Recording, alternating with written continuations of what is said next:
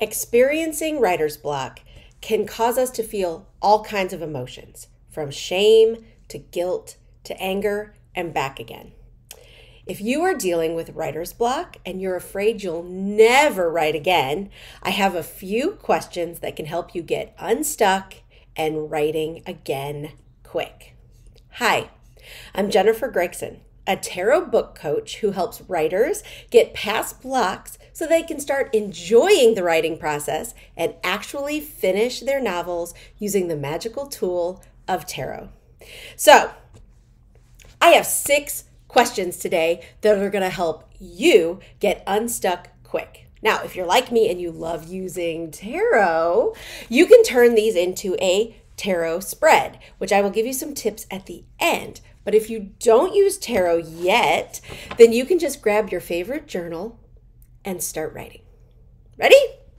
Okay, question 1 is, what excites you about your current project? Think back to when you first had the idea or when you first started writing and write down all the things that excited you. Was it the character? Was it the conflict, the theme? Question 2, what scares you about your current project? Are you worried that you're not ready to write this book? Are you writing a new genre, or are you trying something new with your writing, like writing dual point of views? Just write down all the stuff that's maybe holding you back a little bit. Question 3, why do you think you're having writer's block? Honestly, I think deep down we know why we're stuck, right? We don't want to admit it to anybody else.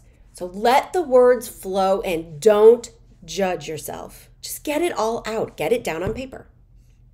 Question 4, what is the block trying to tell you? Maybe the block is actually there to teach you something. Do you need to slow down and figure something out? Do your characters maybe not talking to you and you need to deal with them a little bit? Just write down what you think might be causing the issue. And then, what do you need to know to bust through that block? So what came up in the other question that maybe then you can now deal with? Do you need to stop and interview your characters again? Do you need to slow down and go through your outline? Do you need to research something? That's what you need to figure out. And then the final question is, what is one creative solution that you can use to bust through the block? Really brainstorm some fun, creative ways that you can bust through the block.